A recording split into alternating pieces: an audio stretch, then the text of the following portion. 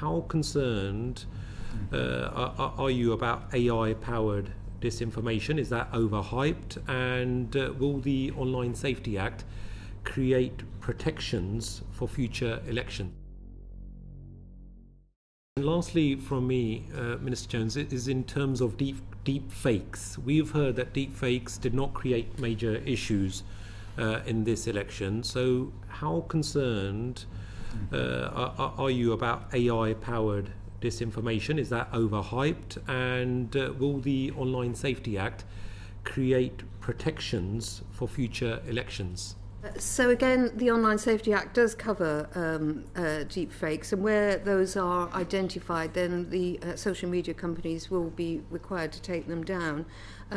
So that's all part of the Act. But in addition to that, we're doing a huge piece of work with the Home Office to be better at identifying deepfakes. We have something called the Deepfake Detection Challenge. We've been working with a whole range of researchers and innovators to set up new mechanisms for empowering organisations, but also citizens individually, to identify what is real and what is a deep fake. And actually, they are making huge strides now in terms of being able to empower people to do that.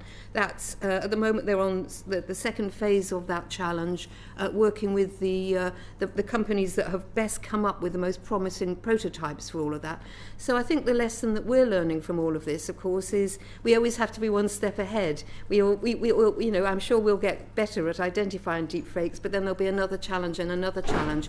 And it's absolutely worth saying that we are not complacent in any of this. We will have to keep modernising, we'll have to keep reinventing to make sure that we are, we keep our mechanisms and our protections for citizens up to date, so we're able to deal with emerging technologies in whatever form they come at us.